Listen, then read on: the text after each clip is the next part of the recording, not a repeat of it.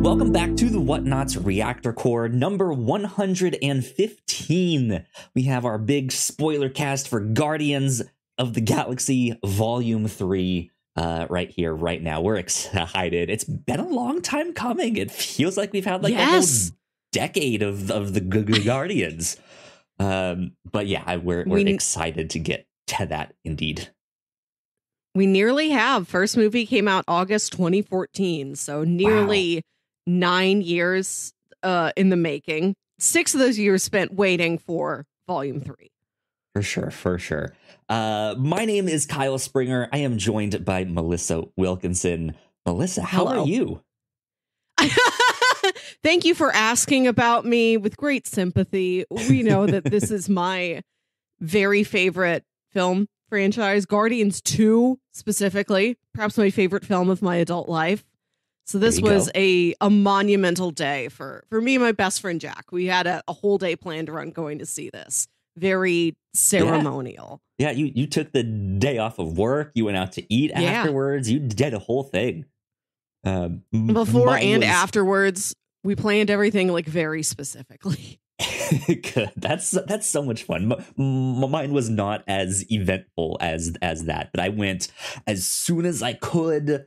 The opening night, Thursday evening, 7:30, and it was a pretty full theater, except the first 2 rows, which is like too close up to. I mean, we have those like big recliners, hates and stuff like that recline and heat up and do all that stuff. But even still, it's just like you can lean back, but it's still almost like too big.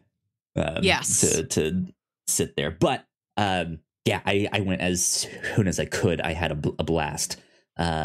So I think what we will do is kind of talk about our spoiler-free thoughts on the movie, stuff like that. And then we will have a clear distinction when spoilers will be happening, which will be right after our little housekeeping break. So yeah, Melissa, let's start with you. You already said that Guardians is your favorite franchise of the MCU. The second one being just like a monumental film in your life. How did this third one wrap things up? This movie really surprised me. This did not go the way I thought it was going to go. It definitely feels like a finale. There's something just seeped into like the pacing of it. The way it's lit, the color temperature of the thing that tells you this is the final one. This is the last chapter. So it's tonally very different.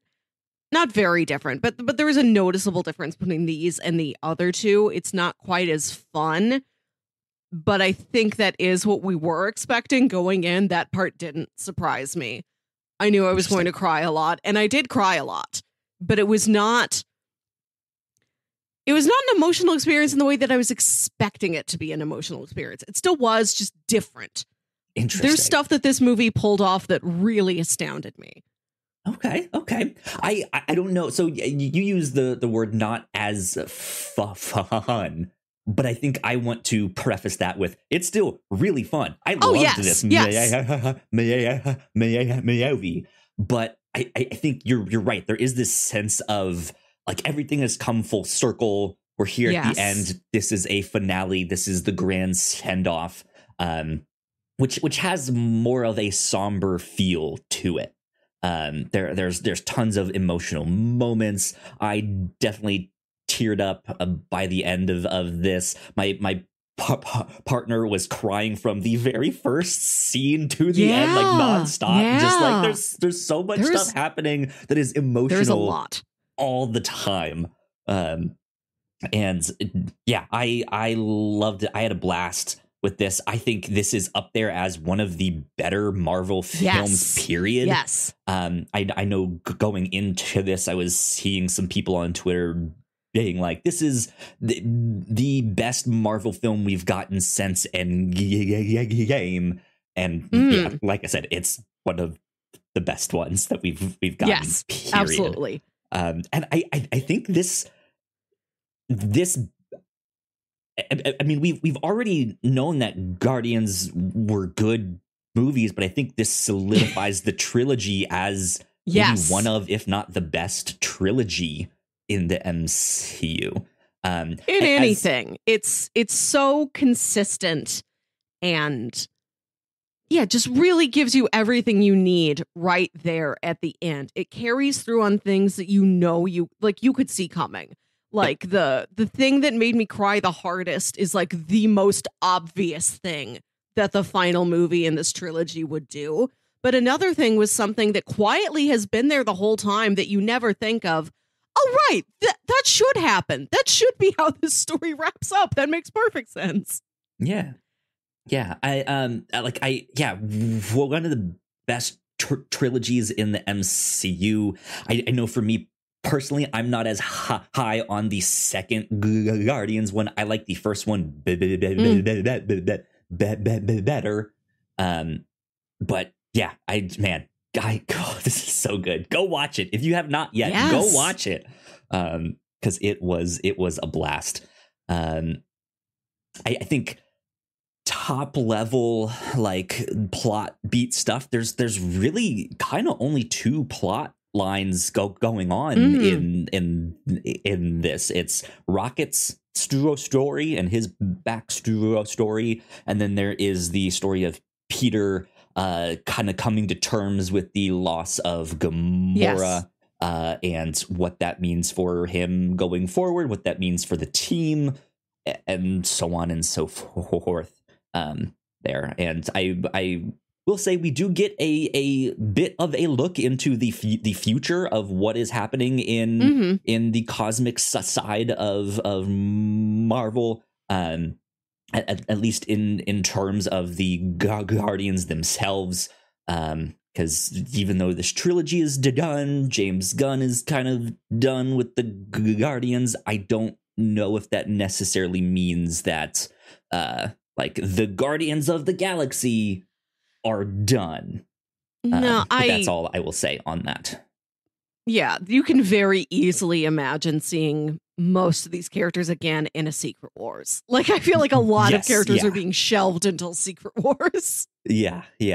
When they all come back and they do the on your left again. Yeah. Right. Still on your left. Yeah, man, I had a blast with this. There are two post-credit scenes if you are interested in that. I didn't feel like they were like mind-blowing, like, oh my god, this means this thing and blah blah blah. But they are good. They're fun to see nonetheless. Some good Easter eggs in those ones. Do you have any other kind of stuff that you want to add to like plot that might be a little bit relevant for spoiler-free stuff going in? We do go meet the High Evolutionary, who everybody has seen in trailers, who is this genetic scientist with this real god complex who made Rocket, made other modified animals like Rocket. And after Rocket gets hurt, they have to go confront him and his whole organization to get something to help heal Rocket. Yeah. Man, I don't know if I really have much else to say. That's right. It's tricky. It's tricky to know what to say. Yeah, like I walked into this knowing I knew a single song that was going to be on the soundtrack. I had heard one out of the like 17 songs that's in this movie, and that was the one thing I knew. I had one fact, so I walked in knowing very little. Yeah, I think that's the thing with this is that James Gunn did such a tight-knit job with all of these movies that it doesn't really feel like this movie has a lot to do in terms of plot. It's not wrapping up 50 different things. Yeah.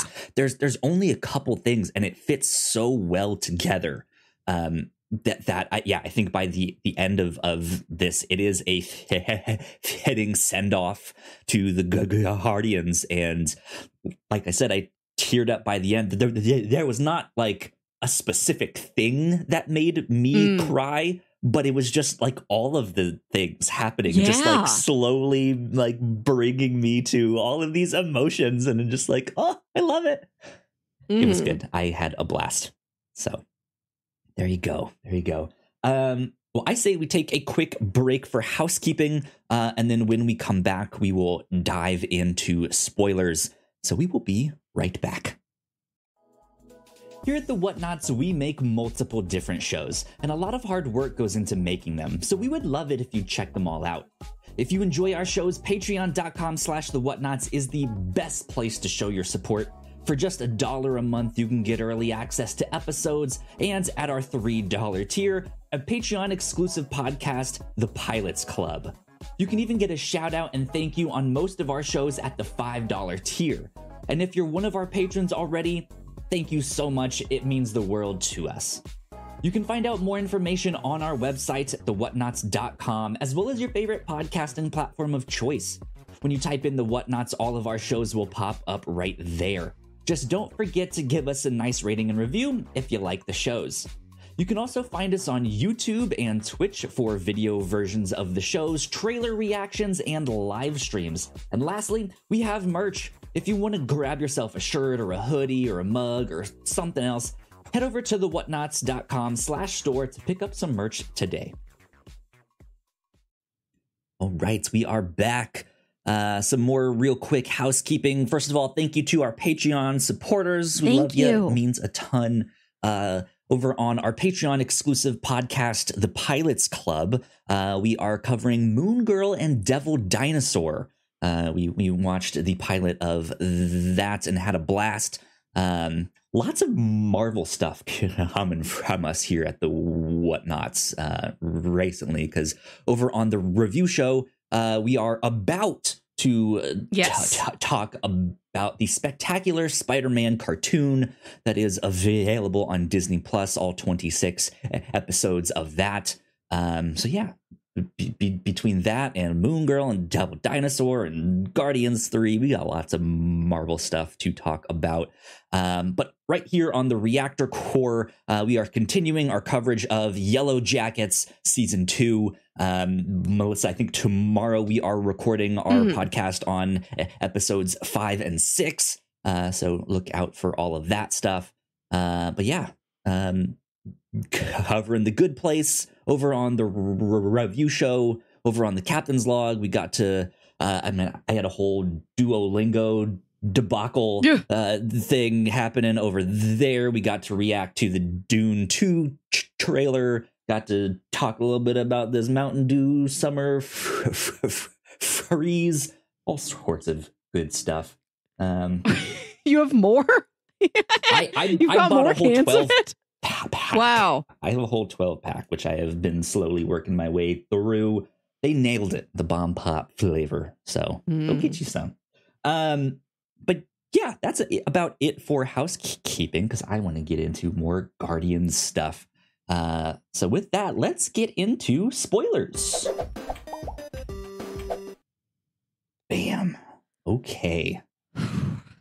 Melissa, how do we want to do this? So we used to do these longer, meatier spoiler casts where we would kind of do some of the broader brushstrokes of what the plot was and use that as a launching pad. But then I think we've gotten into the idea of like, what if we keep them a little bit shorter and just kind of dive into it, talk about what we need to /want to. But I know this is also Guardians 3. I feel like this sits like somewhere in between. Like we don't know what this is. We want to talk about this in, I don't know if I want to go through it chronologically. Sure. Not that I don't like, the opening is powerful. The opening is effective, but I kind of want to go from the back first almost, because the most astounding thing about this movie to me is that nobody dies.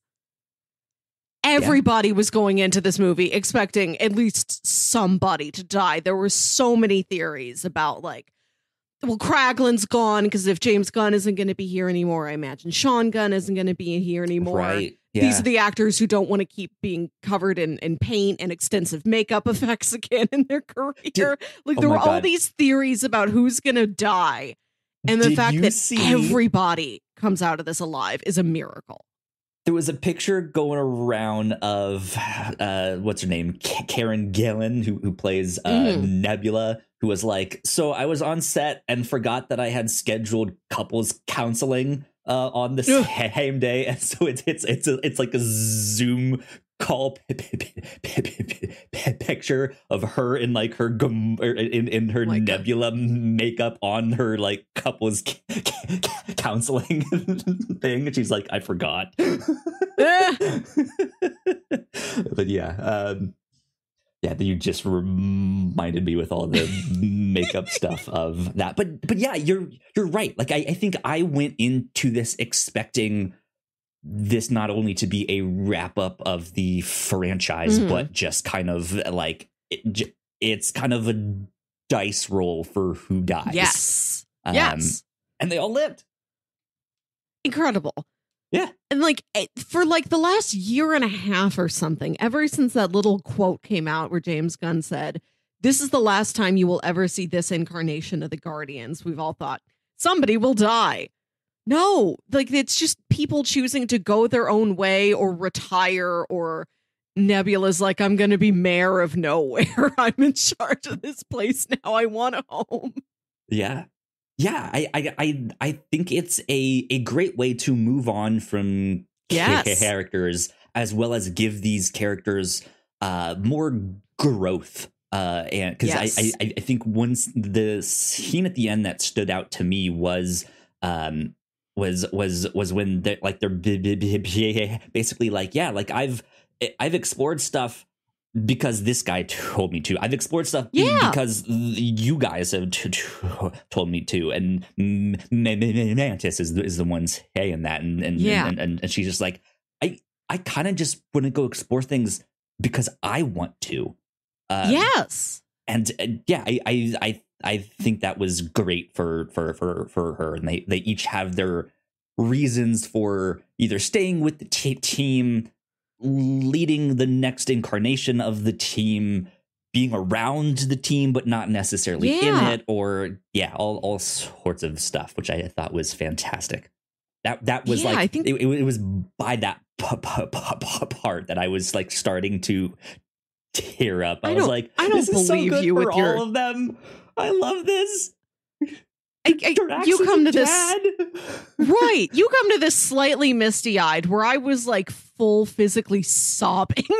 Yeah, no, like I think for me, so on the Captain's Log, one of our other podcasts, you asked me what I was doing to prepare for Guardians 3. Yeah. To which my answer was basically nothing. Like I just didn't think of it. Like I didn't realize it was coming so soon, and here it is. But I know you also like rewatched the other movies they were in, stuff like that. And I mentioned to my partner after we watched it, I was like, yeah, I think if I had rewatched those movies and was more immediately in that story, I feel like I would have cried so much more than I did. But yeah, it was just like, I was so happy for everyone, but sad for everyone. Yeah. And it was just so good. I loved it. Yeah, the whole thing is so sincere. Like there's a lot of thought put into where every character ends up, why all of them are going the way that they're going. It feels like there's a real sense of continuity to it, even though it's stuff you've never thought about. How Mantis grew up as essentially a pet of Ego, and then she was immediately adopted into the Guardians, who love her very much, but she never has been independent, and she wants to experience that. Like she really wants to figure herself out outside of the context of people who are immediately like feeding into her emotional reactions to things. You know, as an empath, it makes absolute sense that she's like, I need to go off by myself for a little while. Yeah. The fact that Peter's like, she encourages Peter, don't you have family left on Earth? Is there nobody left there back there for you? And you realize the grandpa who we saw in the first movie and we see in the second movie, like real you briefly, never think about how with that appearance in the second movie when Ego's like weird plants are tearing up that Dairy Queen back in Missouri, you think, oh, is there going to be a third beat to this guy? Are we going to see the grandpa in the third one? Is Peter going to go back to the grandpa? Again, Peter's not even sure if he's still alive, and we, the audience, have not really thought about it that much either. I liked what a surprise that was, and that at the end of the day, Peter's like, I have been running from this trauma that happened to me when I was a kid, when my mother died right in front of me, and I wouldn't hold her hand, and my grandpa pushed me out of the room, and then I was immediately abducted by aliens. A traumatic like, event, I need to be sure, right? Right. But he's like, I need to go back. I need to confront that. You're right. I need that closure. I need this part of my story cleared before I really think about other things. I think what's interesting about that, too, is he also misremembers what happens with that. Yes. Like he has this idea of it in his mind that his grandfather was like pushing him out and yelling at him and being mean. Whereas we know that was not actually the case. He was more concerned, like, wait, come back. Yes. Like he did want to give his mom some space, but to just like have the kid go out like running and crying and then immediately be abducted by aliens, right? Is just, this whole thing is traumatic. I'm kind of surprised that he did not, like, I think it would have been a funny scene at the end there when he returns home to go see his granddad and also has Mantis there and is like, this is my sister. Right. Just like how strange that could have been and that whole stuff. But I'm glad that Mantis went out on her own. They do mention that she is his sister like two or three times in this movie. And if you haven't seen the holiday special, you might be a little confused. I'm just like, wait, what? You can still do the math without having seen it, but it's not like laid out explicitly. Unless you've seen the holiday special. But yeah, I think Peter going back to Earth to then have that reunion is really interesting. And then the like end credits saying that we get with that, where they're just having like a normal, like boring ass conversation while eating cereal and reading the morning paper. It's great. He's eating peanut butter flavored Magic Spoon. Like, what a specific modern cereal for him to be eating. Right? Not like, let me go back to the like cereal of the 80s that I remember. The Cheerios, like, I remember. No, what new cereals do you guys have? Oh, they're magic. Like, I can see him being like, are they really magic? What? Now, I met a wizard guy once. He turned his head around a bunch of times and told us we had a 1 in 14 million chance to save the universe. Can the cereal do that?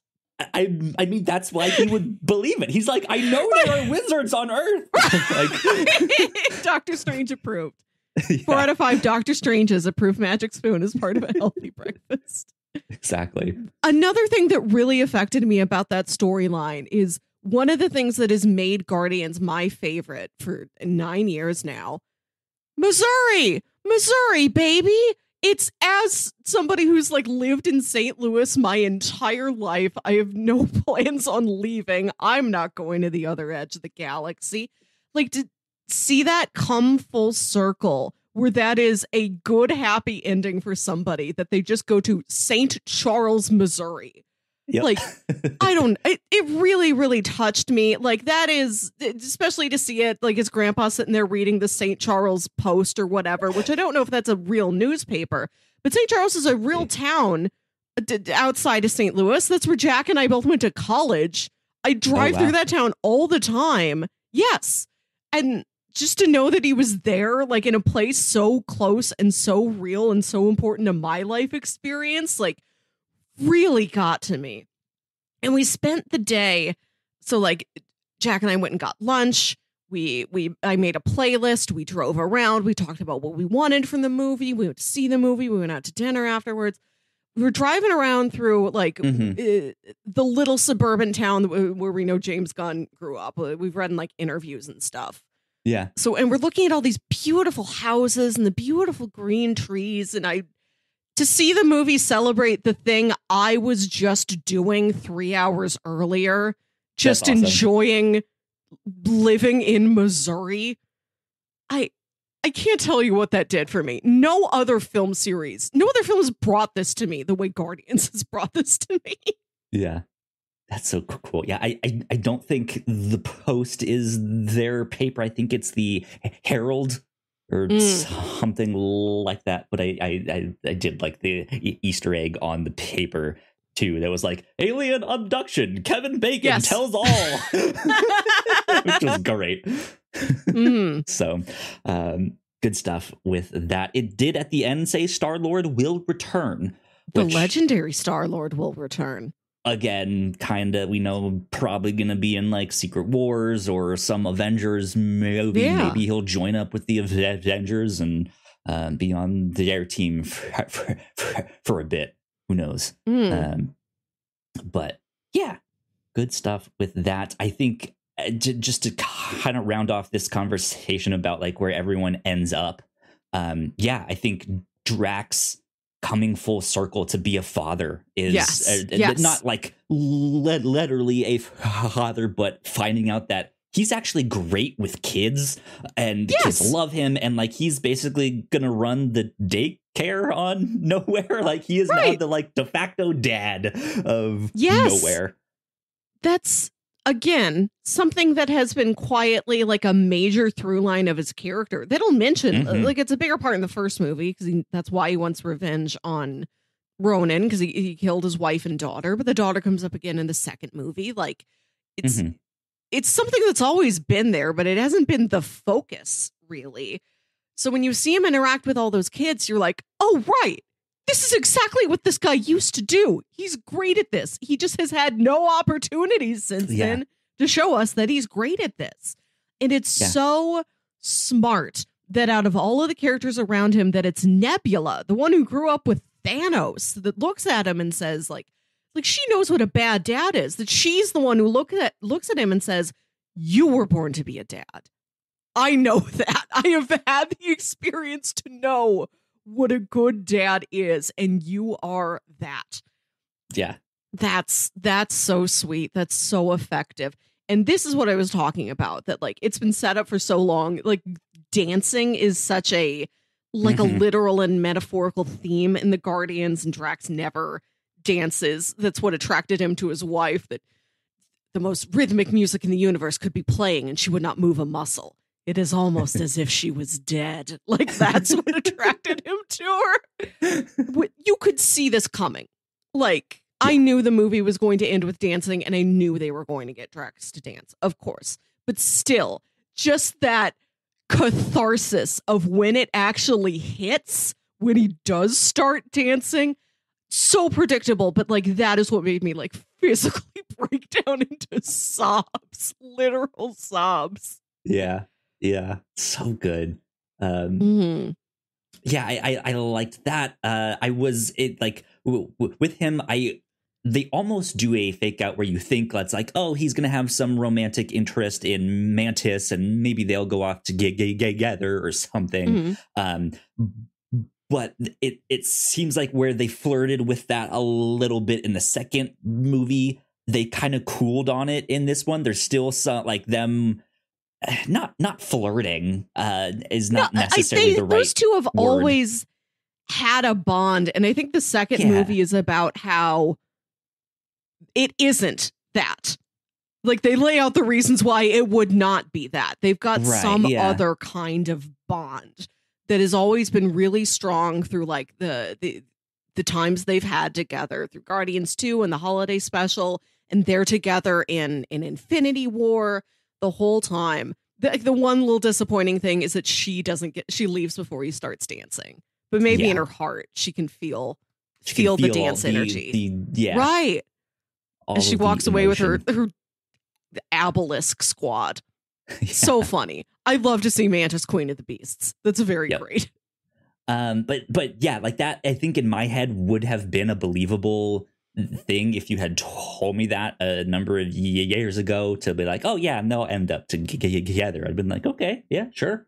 But yeah, I think Nebula kind of wanting to settle down and kind of stay away from adventure and just like I just want to be here in nowhere and take care of nowhere. All of the refugees that we've brought on, all of the animals, all of the kids, all of the people, like just someone needs to be here for them. And I think she started to recognize that she can do that as part of a healing process.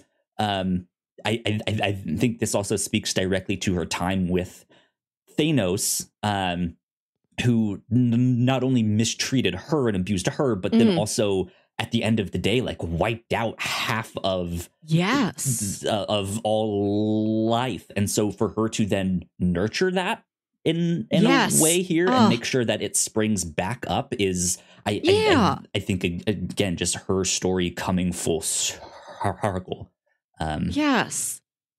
Which I loved. Rocket, with his story, we'll get into more of his backstory in a bit here, but I think at the end of the day, when they're just like, you're the leader of the Guardians now, and they each do hit their like sign to be like, yes, you're the one. The Ravager salute. I vote for Rocket. That was a hugely emotional beat for me, and yeah, I think that it works out perfectly. That because that kind of the things that we get to find out from his backstory that is what he wants to do. He wants to be on a spaceship, go adventure, and just ride around with his friends. And he's kind of already gotten to do that, but he's now picked up new friends along the way. And so he gets to continue doing that with like the next generation. Yeah. Which I just think is so special. For him there. I love that. I do love that that's how it ends, that Peter's like, I gotta go back home. There's stuff I emotionally need to do there. I need to reconnect with the last bits of my Earth Terran family back there. Rocket, this is yours. This has kind of always been yours. Everybody agrees. Yes. It's interesting to see, because also in the scene where Rocket is dying and there is that like the afterlife step into the light kind of scene, there is a strange line in there that I don't know what it means exactly, but it's that idea of like, there are the hands that have been controlling you, and then there are the hands that have been controlling the hands, and we don't know what that means. We don't know if that's gonna be a big Easter egg down the road, if there's like if Kang has been the one influencing everything, or if it's the like living tribunal, if it's the Beyonder, if it's something else, who knows. But I think this is Rocket's way of trying to be those hands, whether he knows it or not. Like, he gets to be the one that influences the next generation, who he knows will then like go on to be. So he is the hands behind the hit, right? That is such a lovely line about the hands that guide the hands, because it can speak to actual comic book, like big cosmic beings, like a celestial or a one above all or something like that. But it can just speak to the generic concept of fate, of destiny, of purpose, of you went through bad things to get something good out of it at the end, and you need to live to go experience that good thing. Yep. And indeed. I liked his story. That was fantastic. And then I think last but not least, Groot, who spoke at the end. He spoke. He said, I love you guys. I love you guys, which is, I love it because it's so true to the character, and also feels like a line that I'm going to hear in 2 weeks in Fast X. Like, right. I love you guys. holds up a Corona, right? Right. What a great month. A great month. A great 2-week period. What a great month for loving guys. Right, for going to see emotional Vin Diesel movies. Yeah. Wild coincidence. Truly, the hands that guide the hands are directing the film calendar this summer. It didn't click with me in the theater, but I have seen videos since then that are saying it's like he is not speaking English. He is still saying I am Groot or whatever. But now you have spent enough time with him that you understand him the same way all the other characters understand him. Yeah. That's a nice touch. I'm probably going to go see this again next weekend in St. Charles, the theater in St. Charles, Peter's hometown. And cool. I look forward to seeing that moment play out again. That's awesome. Now that I know that's the take on it. Yeah. Yeah. Shout out to new rock stars in their video, because I know that they mentioned that one. And I think that's a great way to read that. Yeah. That scene is that, he's not actually speaking our language, but you now can understand him. You've had this emotional connection with him for so long that you finally understand him. Which is it. Yeah, I think that is great. And we haven't talked about Gamora yet. Yes, absolutely. It is so sad what her and Peter went through, and this movie is a really interesting evolution or maybe de-evolution of what they were, because of course she dies. Now we have a version of her from several years in the past. They can't get back to where they left off in Infinity War, where they truly said, I love you to each other, where they really were an actual romantic couple and not just fun flirt action pals. And the conflict that Peter is trying to push her into, you did this once. You are capable of this. It can happen again. And she's like, sure. But like, that's not me. I'm not there. I'm not that person. Mm-hmm. And the realization that Mantis helps him have. Mantis is so, of course, she's an empath. She's so intuitive. But I like that she's extra intuitive when it comes to her brother. That she's like, you lost your mom at an early age. I think you've kind of used women to fill an emotional hole in your life.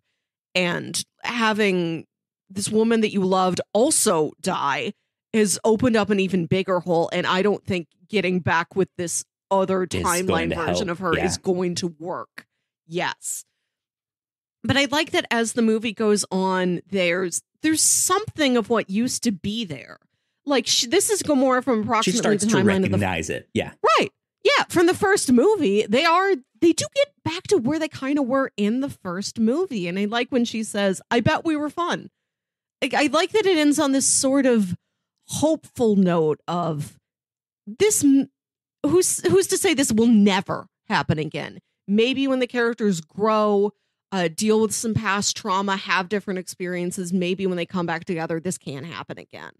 Yeah. And I like that when she goes, you almost think at the end of the movie that she is going to choose to continue with the Guardians to just sort of start rebuilding the team that we once had, that she is going to stay there on Nowhere with them. And instead she goes back to the Ravagers. I think it's so smart to show that when she goes back to the Ravagers, they love her.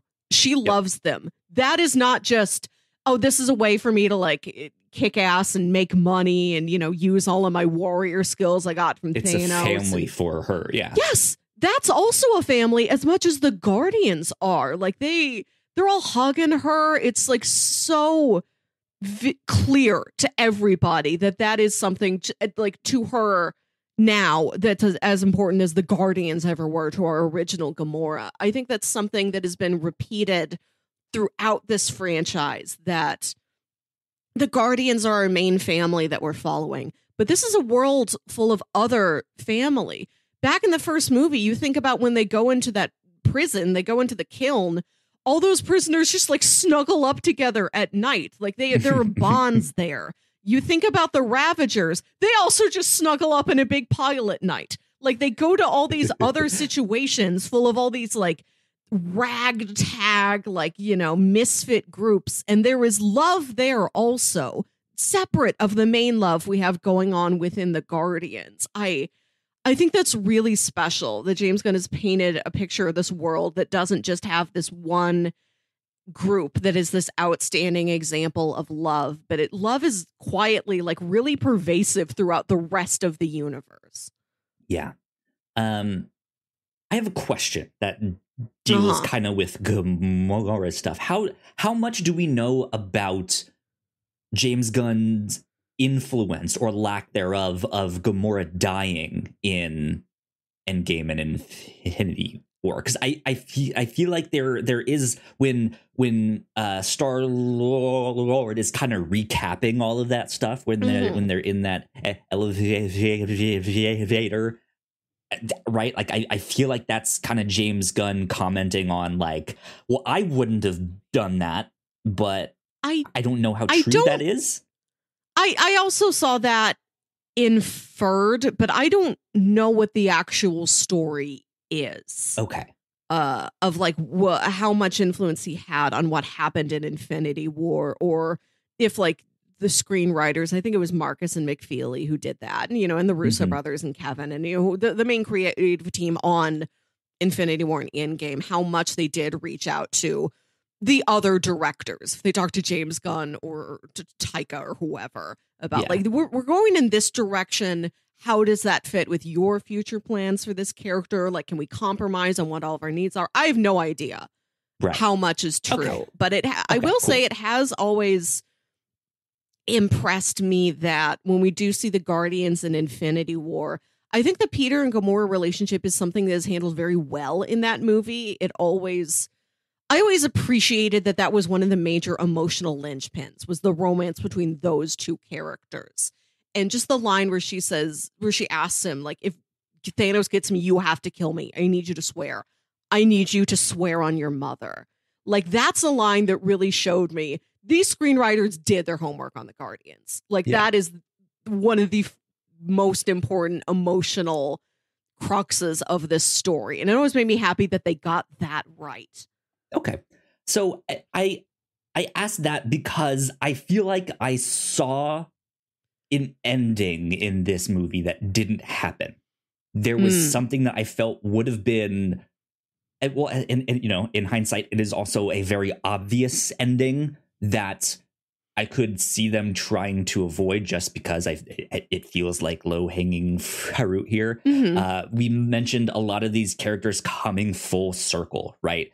There is a moment at the end of the film where Star-Lord has to jump out of the high evolutionary spaceship, and he like does some trick to propel him towards the ship he needs to go, but he gets blocked by all this debris, and he needs to be saved, just like Gamora needed to be saved in the first movie. And so I was kind of expecting this to be the moment that Gamora turned around and was like, I've now been with you for a little bit. I've seen what we had. Like, I think there's something here. Maybe not yet, but like, you're worth saving, and this is worth investigating. And so that is kind of what I was expecting. I was like, that's actually kind of a nice touch for it to come full circle, for her to save him instead. But that's not what we got. I think it was a nice use of Adam Warlock in that scene, though. You kind of forget. Yes. Right, he's around here. He's a super magical gold being, and he can do that. So, yeah, I think that leads us to Adam Warlock in this. Who I have to say, I kind of don't think the film really needed. Like, he was the one thing to me that felt extra. That, like, if they were to trim this down even further, I could see them cutting him out of this. I think the majority of the film still works without him. But I think he was a fun inclusion. I think he's not out of place by any means. I think he fits within the themes of the story, that he is this creation, right? We now know that the high evolutionary creator, I forget the name of the golden people. The Sovereign. The Sovereign. Love the Sovereign. But yeah, that they were an experiment, and more so in an aesthetic experiment. He was just like, I think gold looks neat, right? Let me hit the gold button. More gold spray paint, please. um, and yeah, that they are a result of that, and that Adam Warlock is also kind of a result of what we then learn is the high evolutionary trying to also kind of come up with species or something that looks to invention, looks to create, like, right, looks to think these unthunk thoughts is something along the lines of what he says at one point. And Adam Warlock doesn't really live up to all of that stuff. He's kind of a himbo, right? He's this mama's boy. He just likes this nice, like, furry space alien cat thing. I think that's so right? funny. He's just a sweet blurb boy, or whatever his name is. Yeah. He's just a sweet little boy, sweet little golden boy. I think he's well utilized in. I love when he appears, when he first shows up in this movie and he's flying towards you. He's so far away, you don't even recognize him. Like, you don't know what is coming towards you. You think it's like a spaceship at first. I like that asteroid, couple seconds of ambiguity we get there. And he just tears up nowhere. That is an action scene, like, emotionally unlike stuff we've had in the series before, where he is hitting them right there at home when they've just gotten this home. They haven't had, like, a physical space outside of the ship to call home before, a place that they are building together. Like, he hits them right at home. He tears through all of them. Nobody can get to him because he's designed for this. He is built for this. Mm-hmm. It's really harsh. That scene, like, it's interesting to me because, like, none of the Guardians can really do much damage to him. Yeah. But like you kind of mentioned, the threat of this scene is not to really any one person. I mean, he's there to get Rocket, right? But he's not. It's not like the opening of Infinity War, where Thanos is walking through the ship just killing people left and right, right? It's not that kind of threat. The threat is to nowhere, it seems. It's like, this is a home we built. Like, this is supposed to be a safe space. How dare you? Like, it like, that seems to be the stuff. And then when Rocket does get hurt, it does have this extra level of just like, oh shit, like, we need to do something. Like, forget this fight. Like, let's just go do something else. We need to save him. So yeah, I thought that was interesting. But his character also kind of comes full circle as he's the one that then saves Star-Lord at the end there, and they do the, like, finger touch creation of Adam. Adam. But his name is Adam, right? And he, like, I think that is the moment that he finally gets that, like, hey, I don't have to be this killing machine. I can have a heart. I can care about things, which I think he always did. But he like, at least that's how I read him. Is like, he always, like, from him having said its name, the Blep or whatever I think it's Blurb. I don't know. But, like, him attaching himself to that and like finding a connect. Like, I think this soft, gooey, emotional center, it has always been there, right? I guess you could say he wears his heart on his sleeve, and he has a heart of gold. You know what I mean? What? Everybody does. That's something that really, like, clicks into me in this movie, especially that the Guardians, more than any other group of characters, like, in the MCU, are so vocal about, we love each other. Like, they don't put a lot of metaphor on it.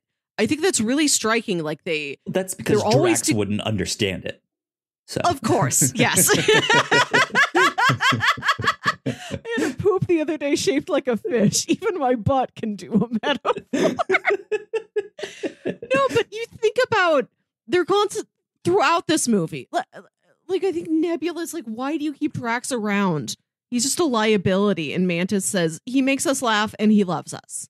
Like, of course, he's not a liability. Like, he's part of the family. Like, throughout this, more and more as the series goes on, like they say, I love you. They hug each other. They're together. They like so clearly are a family. They so clearly call each other like best friends. Like there, it's so clear in a way that it isn't for other bonds. I think about how like Steve and Bucky never say I love you, you know, the way like the Guardians do to each other. They've got their metaphors, their winks, there's how can I? You're taking all the stupid with you. And the Guardians have like moved past that. They're like, I love you guys.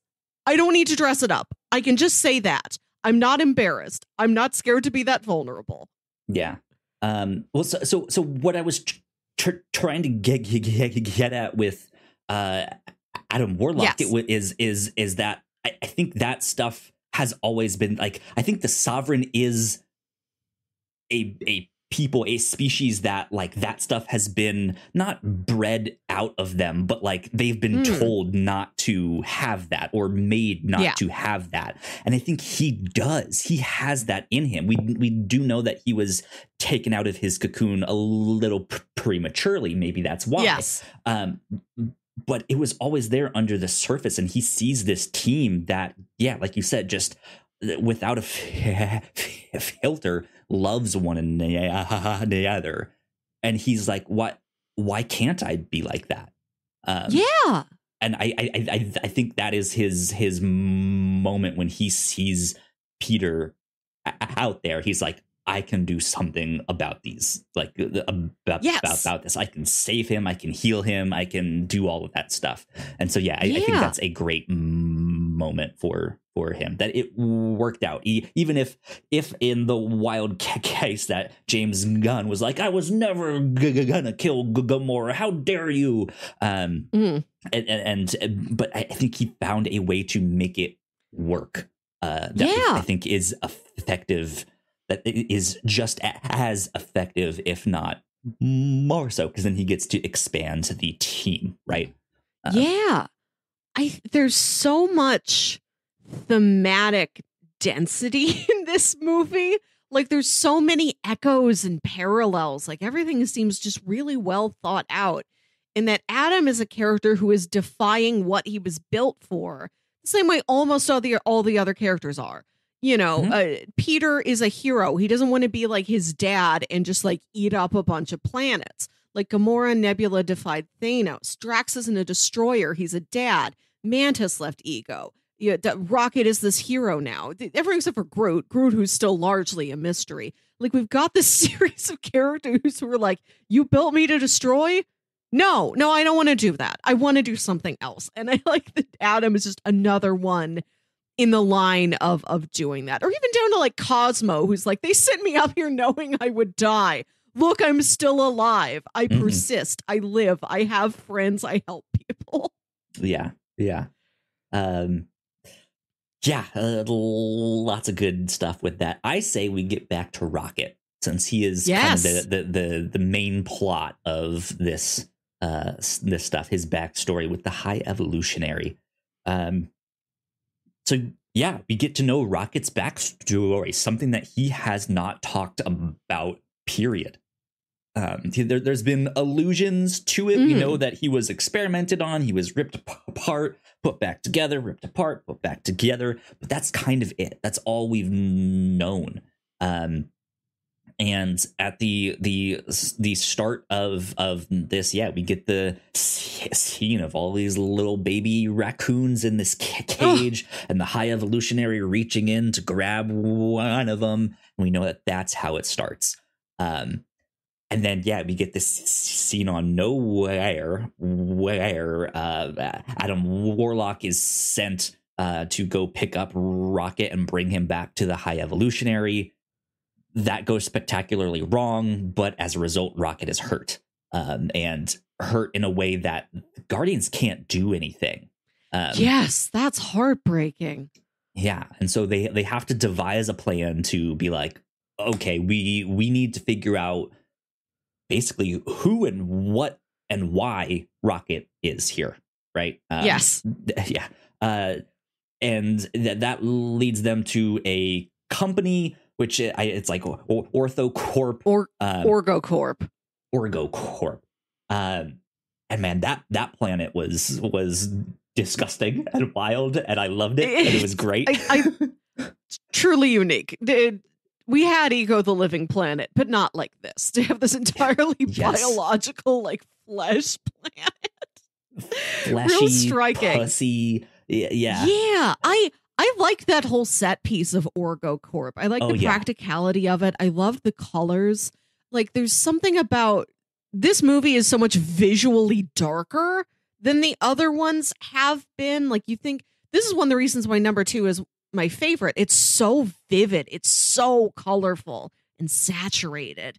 And this one has got, they're spending more time in like ships, in structures, and less time just like on the surface of a planet than they were in the first 2 movies. And I think that lends the movie to darker color palettes, more shadows, you know. Or even when they get to I love the way Orgo Corp looks. Yeah. Even when you get to Counter Earth, it is like a bland version of Earth. Yeah. Like, it's not muted, but it just it's really, overcast. Yeah. Which is an interesting thing. But yeah, the Orgo Corp set really reminded me of something from like the Fifth Element. Especially in the bits where it is that like sleek, plasticky, white sci-fi stuff. Because there is also the like real dirty, grimy, lived-in sci-fi stuff. But man, yeah, that whole set was just it's just so imaginative and fun. That it's just neat to see on screen. It's like, this is a blockbuster movie. Like, this is one of the most like mainstream popular movies, and it's this. And this is awesome. Where it's a flesh planet, and then you go inside, and it's like a 1970s color scheme office. White and orange and yellow. Yeah. Yeah. Take that, TVA, right? Man. So yeah, the Guardians are looking for more information on Rocket. They know that he has this like device on his heart which stops them from operating or doing really anything to save him. And they have to find a specific piece of code to unlock it. And that leads them to the High Evolutionary.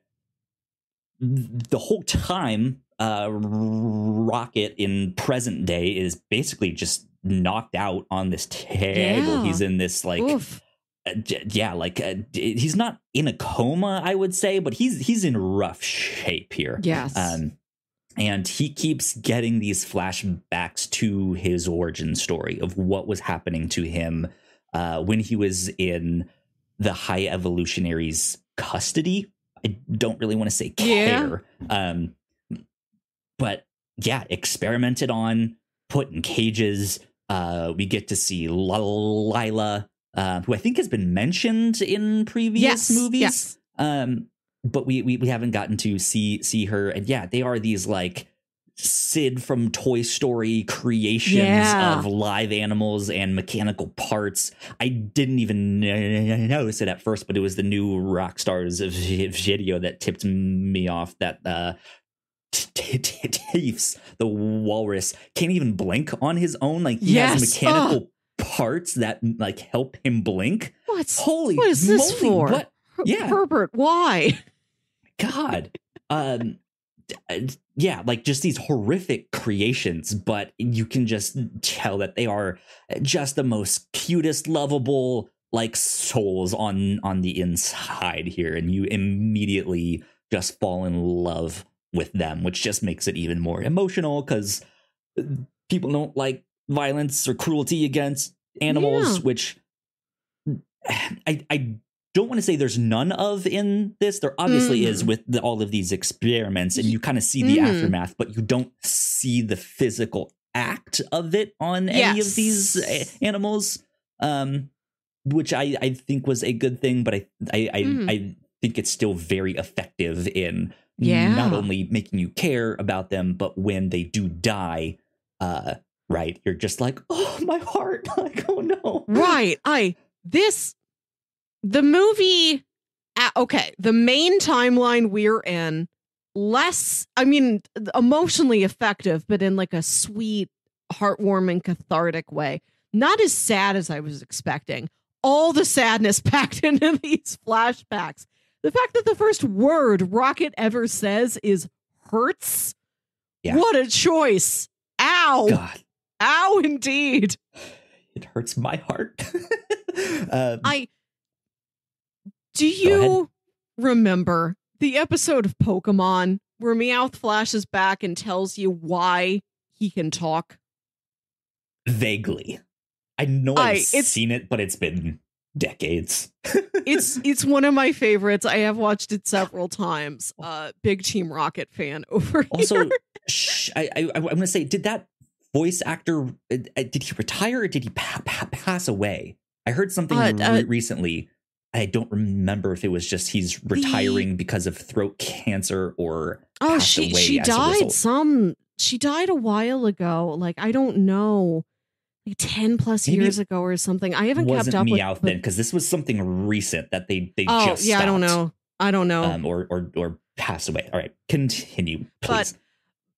But you see that like how and why Meowth like trained himself to talk. It isn't a case like this where like anybody experimented on him. He just saw humans talking and he's like, I want to do that. Why can I only say my own name as a Pokemon? Can I get past that? And he like trains himself to speak. And he's got like an alphabet book with like a little picture of something for every letter of the alphabet. And the first word he can clearly pronounce on his own is Rocket. And that's why he joins Team Rocket. Mm-hmm. So this took me like right back there. And I think this is another reason why I love these movies so much. I feel like Team Rocket was a primer for me really enjoying Rocket Raccoon and the rest of the Guardians. Just needed to share that this thing like really hit a memory of mine from when I was like 9 years old. Interesting. Yeah, we do get to see Rocket as he kind of quickly grows up. There is a scene when he's sitting in the High Evolutionary's lap. They're reading a book, but then they get to look out like on Counter Earth and see the sky and the city skyline. And he's just like, wow, like this is beautiful. And he sees a rocket in the sky. And he's just like, what's that? And that is the thing that like captures his attention. He's inspired by, he's like, I want to be that. I want to do that. I want to go on that. And that is where he takes his name. He was like, you know, when we get out of here and we go to Counter Earth, like we're not just going to be like P8538175389 or whatever it is.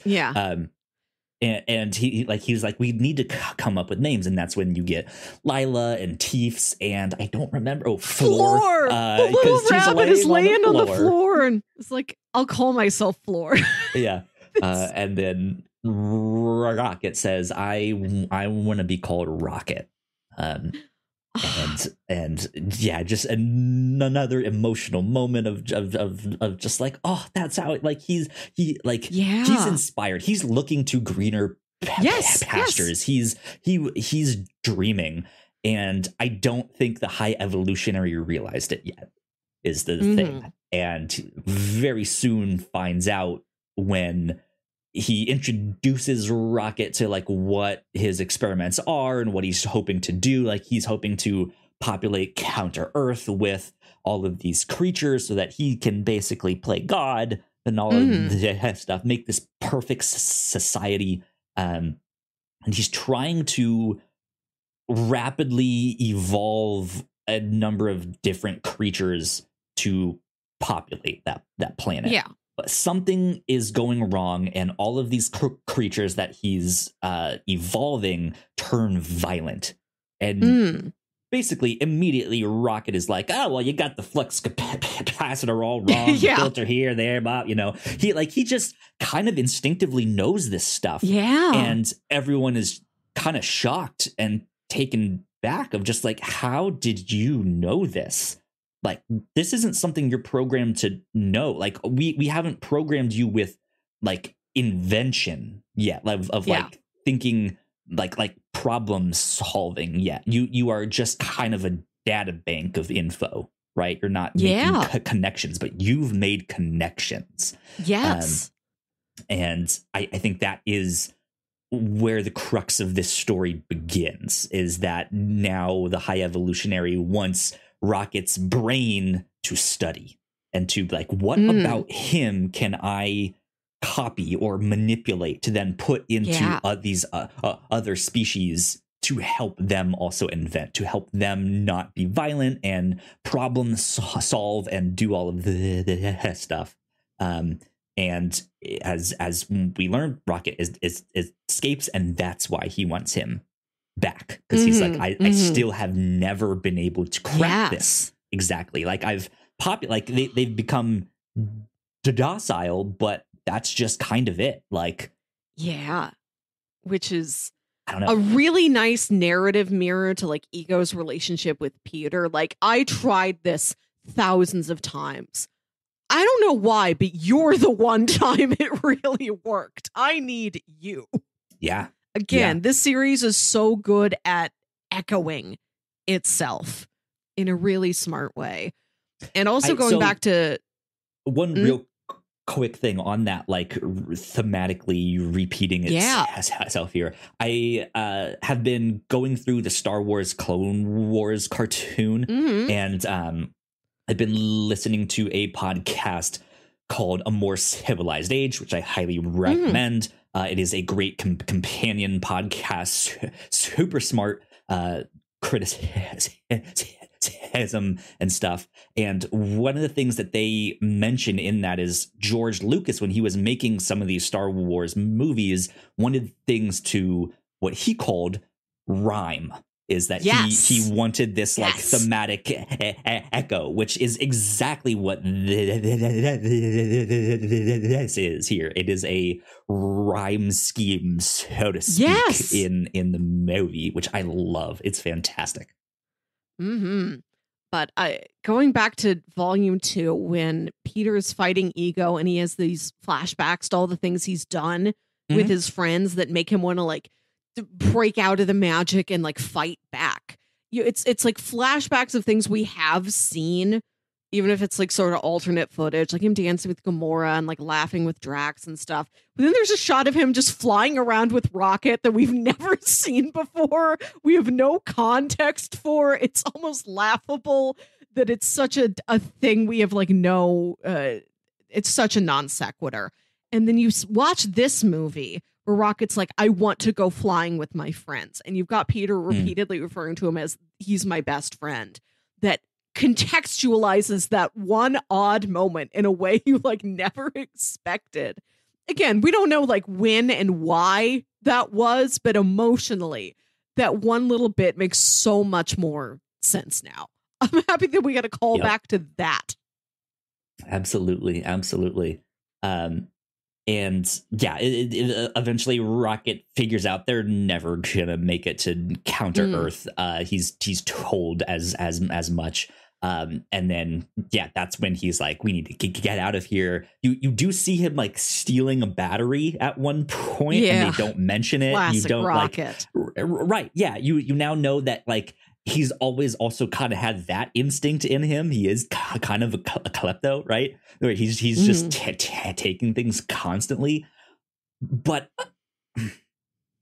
like, I think that I wonder if there's also like a deeper emotional meaning behind that. Like I wonder if Rocket saw this coming from like very early on. Like maybe never had it confirmed or anything like that. Maybe thought that he could, like, once he got to counter Earth, that would be his his chance to escape all of this, which is also maybe why he, is interested in, like, that thing is flying. Like, how can I use that to get out of here? Right.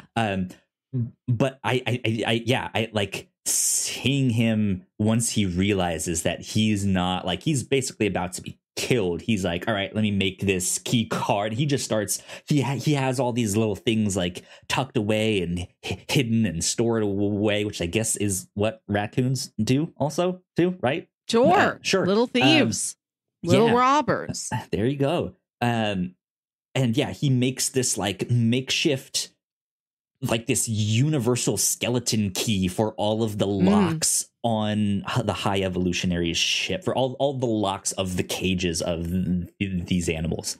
And that's when he tries to escape. He screws up the high evolutionary's face, which is a big reveal down the road when the skin, they peel off his skin, making it literally a face off.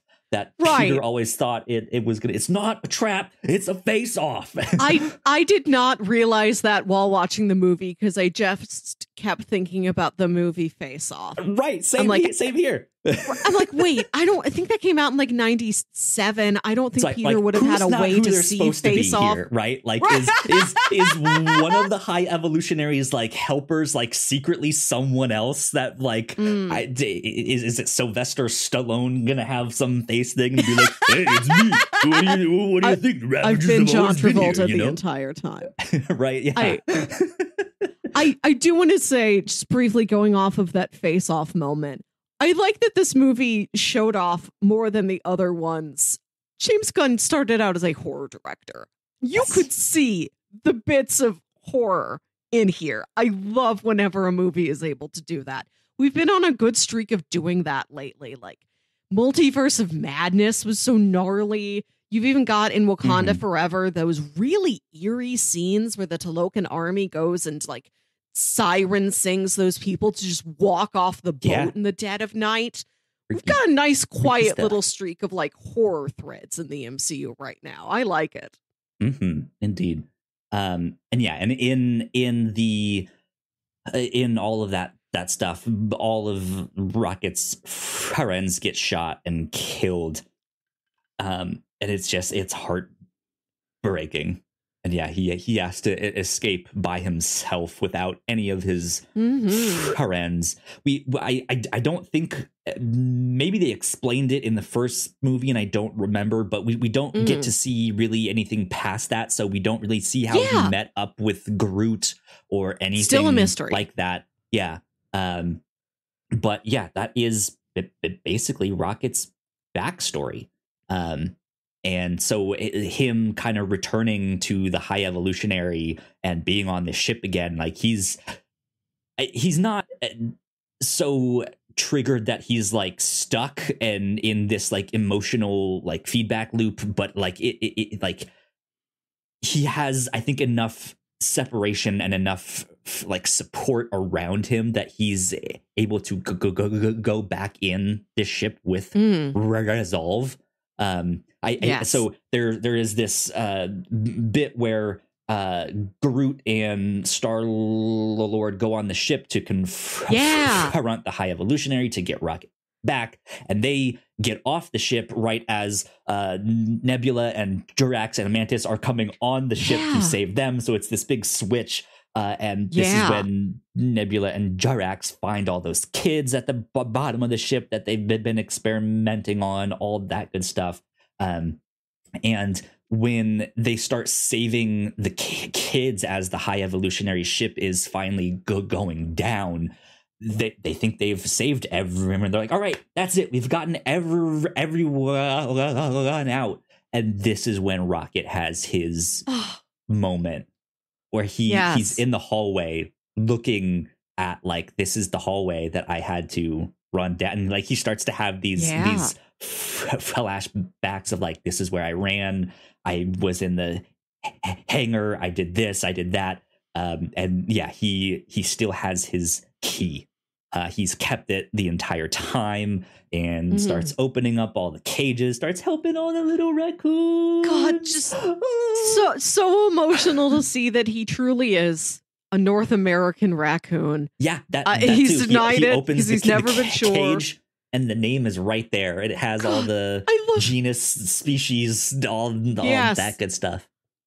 And he tries to scoop all the baby raccoon kits up in his arms, and he like can't even hold them all, so they just scramble all over him, and he's just wearing all the raccoons. Yes, there's something so sweet in that image. Like, I'm going to wear all of you out of here. Yeah. Especially with all the animal stuff, I knew that my partner was gonna be a mess the entire time, but that one is like the one that I could hear her like when he that's really like, something. and he drops that one and he has to like pick it up. Like I could hear her just completely sobbing, and I was just like, oh, this is so yeah. But they save all the animals too, and there's a big stampede of all the animals. To like in the midst of this emotional stuff, though, there is that one scene where like the monkey jumps on the woman who's like trying to save everyone and just completely like destroys her face. Like, what is happening? Maybe it's supposed to be a happy, emotional moment. Maybe that's what he was programmed to do. I don't know, but just didn't like her face. I don't know. Right. Last year we watched not to look in their eyes, right? You looked at the monkey. Nope, taught us all not to do that. Also, last year we watched RRR, which also has a big I let all the animals loose scene. Yeah. Again, I just think it's funny that in this period in cinema we can see these weird inexplicable patterns repeating itself.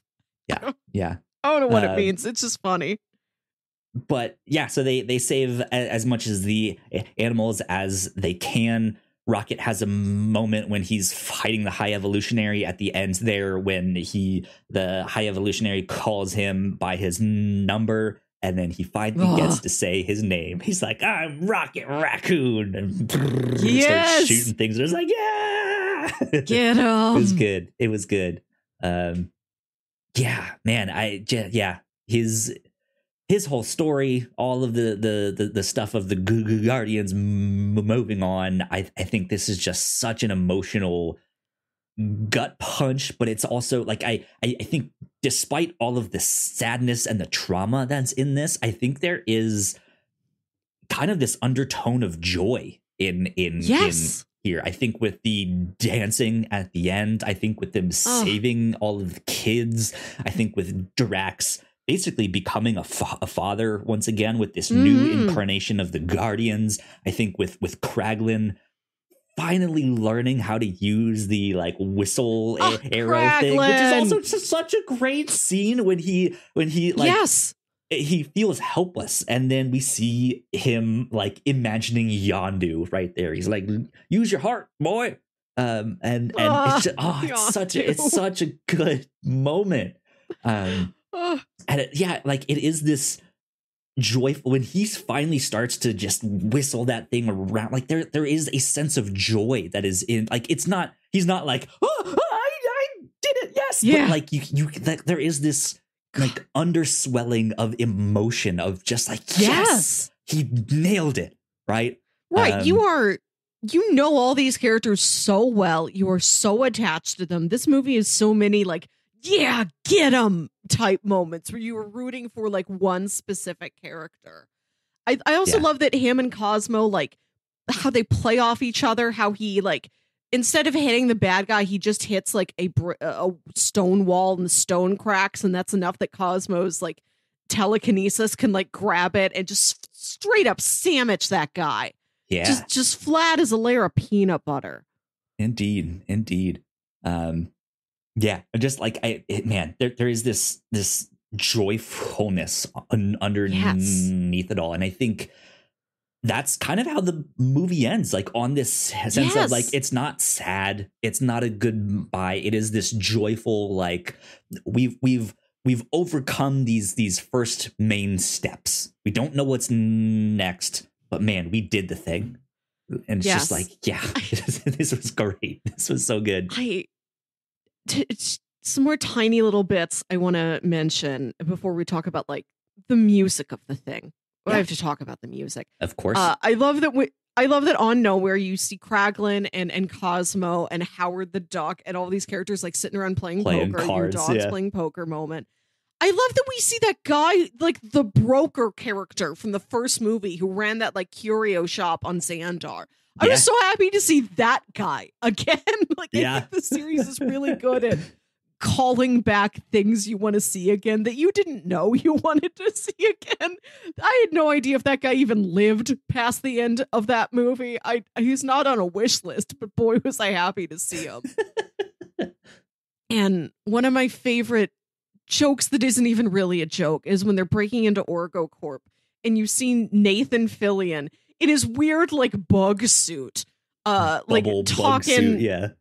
Right, talking shop with those other guards, and he mentions like he got some sort of a technical upgrade to a vehicle or a weapon. I don't even remember what it is, but he rattles off some numbers, and one of his coworkers is like, "Oh yeah, that thing's cool," and he's like, "That's not real. I just made that up." And the guy's like, "I thought you said something else." But he's so sincere about it too. Like, well, right. in the moment, like he is just like, busted. I thought you said something else. But then, yeah.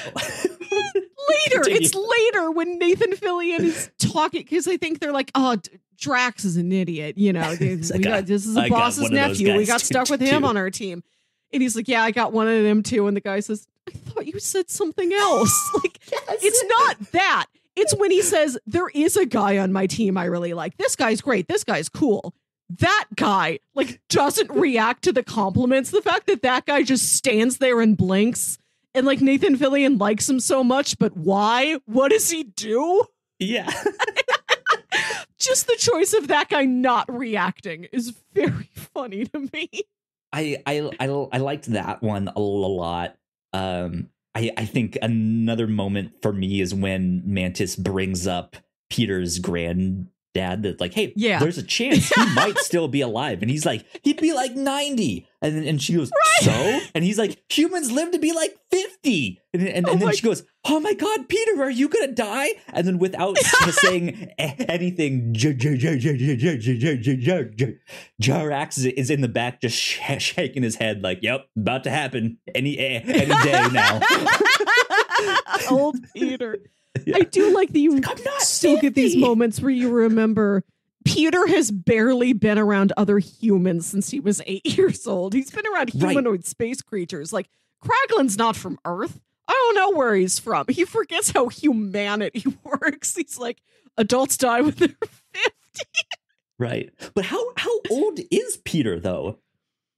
I mean, he was born in, like, 1980. So it isn't current MCU like slightly ahead of where we are? So he'd be like true. Yeah, 40 he something. Is close to 50. Yeah, he's not far off. So Drax isn't wrong by Peter's standards, right? Now, he's just like, yep. This movie sets up it. There's lines like that lead you to think this is going to come back later when that character dies. Like mentioning that Peter's like so old he must be dead soon, and like the 2 times Peter refers to Rocket as his best friend and Drax mutters second best friend. I was expecting there's going to be a third beat of that where Drax dies and Peter's like, Drax, you are my best friend. Like, I like that the movie set these things up to give you an expectation and then defy it. Like, as we get towards the end of the movie, largely when most of the characters like hop off of the spaceship onto the giant floating head of nowhere that they're piloting around, like a big floating head, which is incredible. When everybody else is like hopped off there, you're like, okay, they're out of mortal peril now. And then Peter goes back for the Zune, which is so stupid, but so perfect. So absolutely in line with his character. They're just wordlessly, he's like, I gotta have my Zune. And he gets stuck out there and he's freezing to death. And you think, oh, is this the death that we're getting? But then as soon as his face balloons up, I'm like, okay, he's not dying like this. You would not kill off your protagonist with a big puffy face. You're too sincere for that. I mean, you never know. It is James Gunn. Like, right? These movies, there's lots of jokes in them, but I don't know if they're not irreverent overall. There is a lot of sincerity, a lot of heart to them. I'm like, I know this is not how you were going to take Peter out. I like throughout the movie just the sort of expectation of how the movie almost knowingly kind of prodding you into believing certain things are going to happen and then taking it away at the last moment. Like Mhm. setting up beat 1, beat 2, and then never giving you a beat 3 where you think there's going to be beat 3. Mm. I gotcha. Yeah. Speaking of beats, though, Melissa, I know you really want to talk about the music and stuff, which is always a big part of the Guardians movies. I know James Gunn likes to actually play some of the music like diegetically in the scenes. It's not just something they put in post. So music, tell me about it.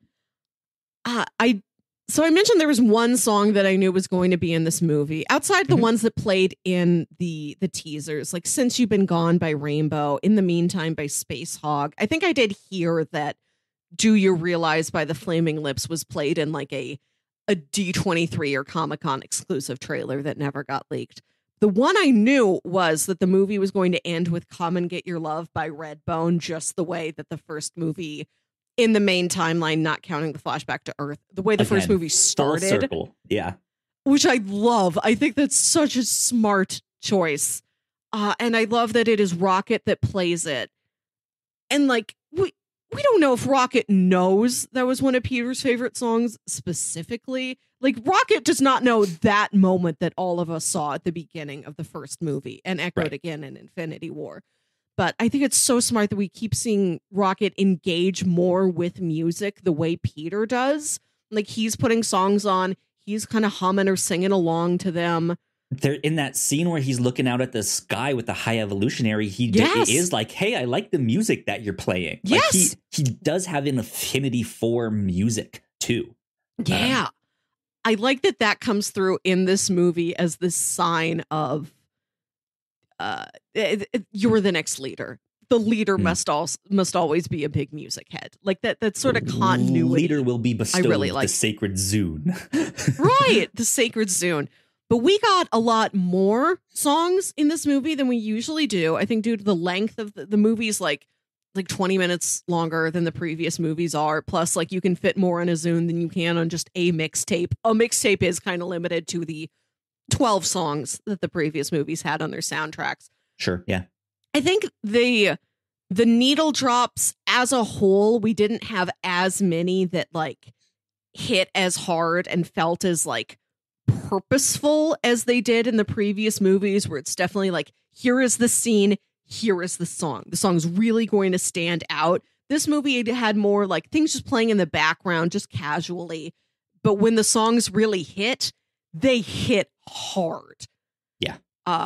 One of the outstanding ones being the action scene set to No Sleep Till Brooklyn.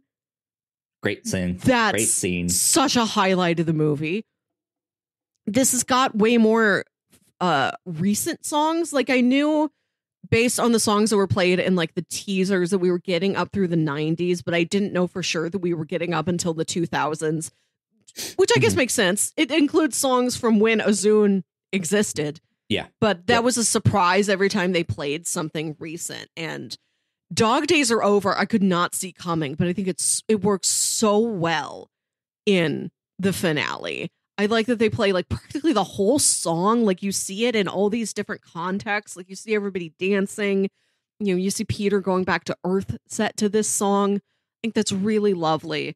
But the one that really surprised me, I don't know if you know this song. It's a song that's playing like as Rocket is like piloting the ship into like the big final battle with the High Evolutionary. It's like the accordion song. It's This Is the Day by the. This is one of my favorite songs. Like, this is Single Girl Though I Am. This is on my list of my future husband had better agree that we play this at our wedding. It's like that level of song that's important to me. And I mentioned to you on the captain's log that I was making my own like fantasy volume 3 playlist because I didn't let myself look up the actual one before I went to see the movie. I'm like, this is the last time I'm going to be able to be in the space where I'm guessing at what songs are going to be in the movie. This was on that list. That's what I was hoping for. Like, I was interested in like, how much of this would you get right? Or like, can you get any song that you guessed on the actual thing? Which, I guess you did. You nailed it. It was on there for a long time. I swapped it out for something. I swapped it out for an NXS song at the last moment. So I didn't get this 100% right, but it was like really high up there in my consideration. And then 2 songs I could put on my fantasy playlist were Superstar by the Carpenters and Friends in Low Places by Garth Brooks. Just think about spaceships crashing into each other while Friends in Low Places plays. Well, they do Scum and Villainy, right? I got Friends in Low Places. And like those songs aren't in there, but those are artists that are mentioned in the post-credit scenes when the new Guardians are going around talking about musicians they like. Carpenters and Garth Brooks do come up. Yeah. So I had some hits. I guessed some of them. So that's right. Not bad. I was proud of myself. I'm really excited to listen to this whole soundtrack. Like I'm saving this for my work day tomorrow, coming back to the office after taking the day off, and then I have to catch up on a ton of emails. Like this is going to power me through. Mm-hmm. What did you feel about this soundtrack? Did anything stand out to you? Did you have any favorites?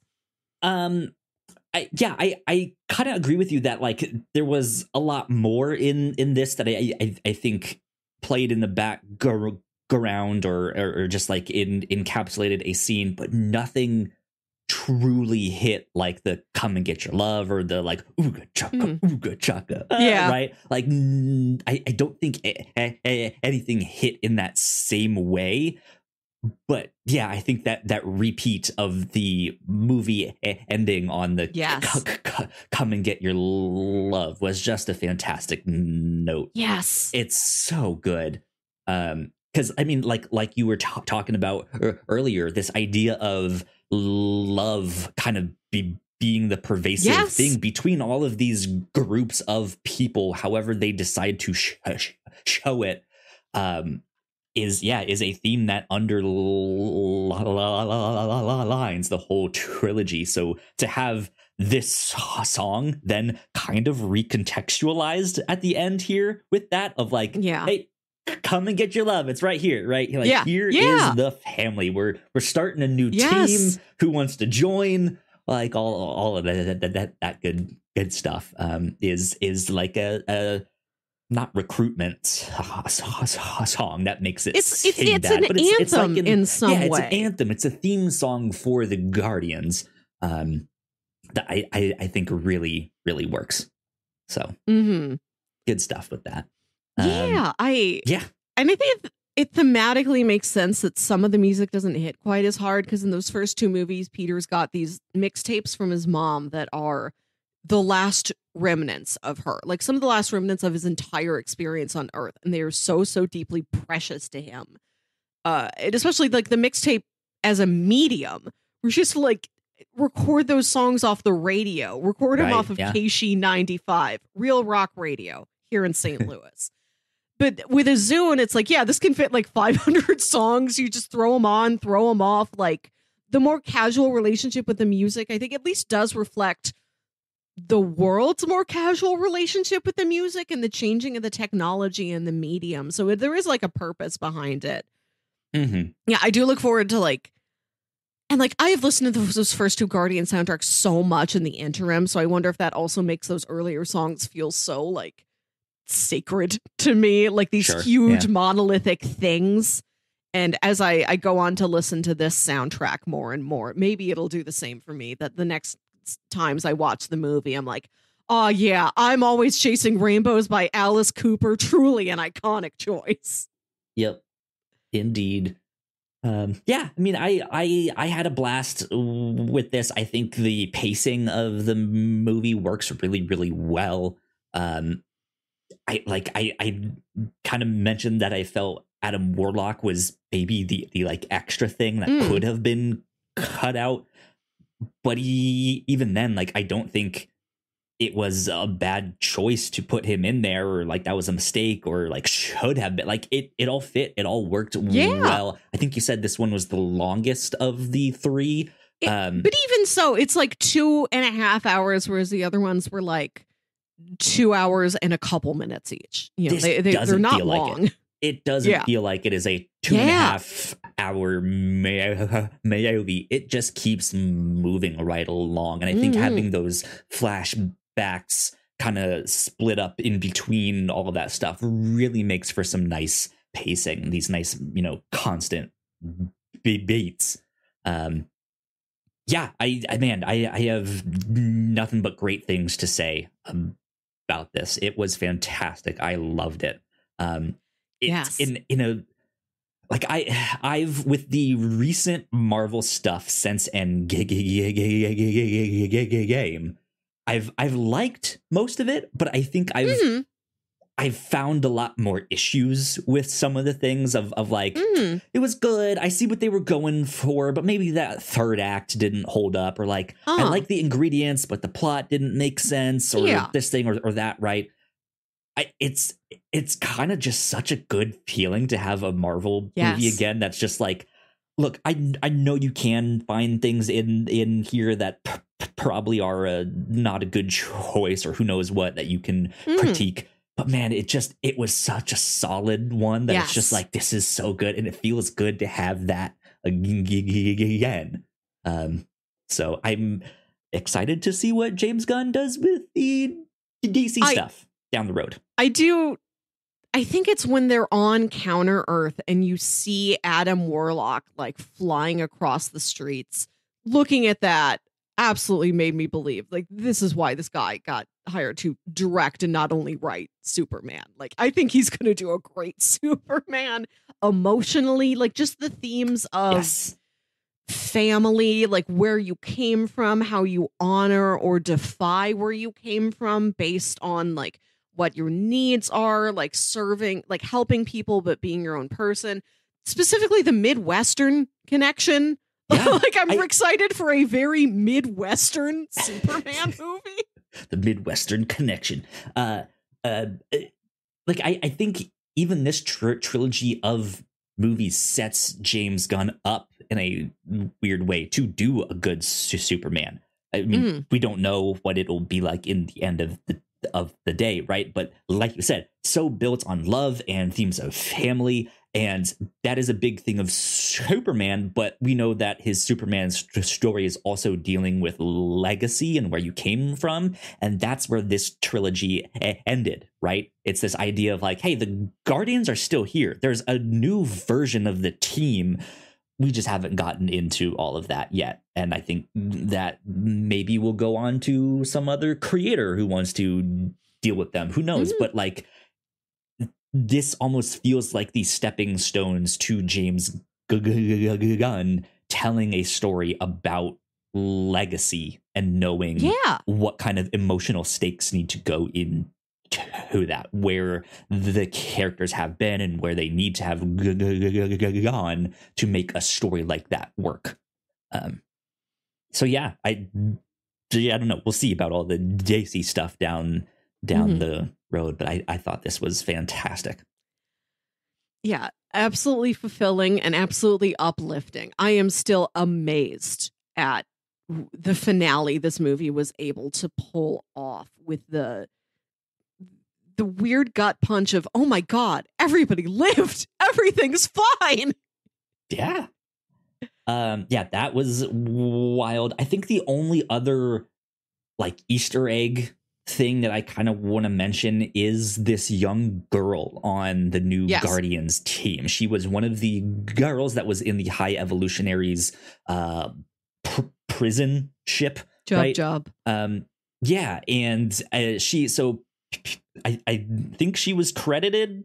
Was she credited as this? Do you know? I don't. I'm going to see it again.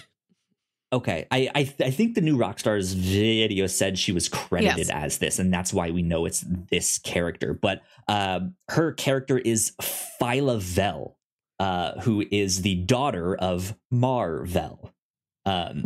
So, which we've seen Mar-Vell in the Captain Marvel movie. She ends up, or Phyla Vell at one point does end up taking on the Captain Marvel name, but not in a relation to Carol, but more to Mar-Vell. But she ends up becoming Quasar, who is also a very well-known member of the Guardians. Which I don't know much about her. I don't know much about like Marvel cosmic stuff in general. But I think to me, what's interesting is it's Marvel's recent trend of including younger characters. Yes. Between Thor's daughter now that's in there. I think Kamala Khan is a little older. I know she's older in real life, but these like preteen characters. Yes. Yeah, I know even in some of the Marvel shows that has been on Disney Plus, we've kind of been speculating this like young Avengers team up as we've started to see some of these characters, even if they aren't like mentioned by name. It's like, you're this guy's son, which means you are this in the comics. Yes. So I don't know what's happening here, right? But I think that is, I think that is a way to kind of recoup, not recoup. I don't know if that's the right word, but just to kind of continue this cycle, this juggernaut that is the MCU, right? To keep it going, they need to bring new actors in, and they need to bring some fresh life. Like I think even the actor that plays Adam Warlock is young enough that we could see him for a long time. Like Rocket and Groot are CGI, so they can be in there for a long time, right? There's not like I like that trend. I think it is helping in the long run that they are more willing to include younger actors instead of being like, here's 3 people named Chris and they're all in their 30s or older, right? And we've gotten so many possibilities that it's almost like we could have 2 sets of young Avengers. We've got like a 16 to 24, and then we've got like a younger set. I mean, there is like a team in Marvel called the Champions, which are younger heroes. They're more akin to the Teen Titans, in my opinion. But like I could see even something like that, where there are new teams that are starting to form down the road, and maybe we haven't seen those connections be made yet. But we'll see. We'll see what happens. So good movie, good stuff. Good. I had a blast. 5 out of 5. Yeah. Do you have any other kind of last minute final stuff that you want to add on to this? I don't think so. I'm probably going to see the movie again next weekend. We're going to go to St. Charles and go to a Dairy Queen, which echoes that scene in the second film. Also, that's what we did after we saw the first movie back in 2014. Perfect. We went to a Dairy Queen. Jack and I arrange our movie-going experiences the way a film itself echoes its own themes and character journeys. We're like, we got to go to that restaurant again for continuity. You need to buy some Magic Spoon cereal and listen to the sound. I nearly did. I saw some at Target yesterday. If it wasn't $9 a box. It's so expensive. But it's blessed by a wizard, so maybe worth it. Yeah. Good stuff. Well, cool. I think that is our spoiler cast on Guardians of the Galaxy Volume 3. This was a great one. I'm excited to see what the MCU does down the road. Yeah. Melissa, where can the people find you on the internet? You can find me on Twitter and Instagram at Wilkywit. That's WILKYWIT. And listen to my other podcast, Saturday Morning Obscurities. There you go. If you guys want to find me, I'm at YoKyleSpringer on Twitter. And if you would like to stay up to date with all of the stuff that we do here at The Whatnauts, we are at The Whatnauts on Twitter. So please go like, share, and subscribe. You guys know the deal with all of that. If you're watching this on YouTube, we got a bunch more videos for you to check out. Some are right over there on that side of the screen. That would help us out a ton. But yeah, this has been number 115, The Whatnauts Reactor Corps. We will see you all next time. Bye. Bye.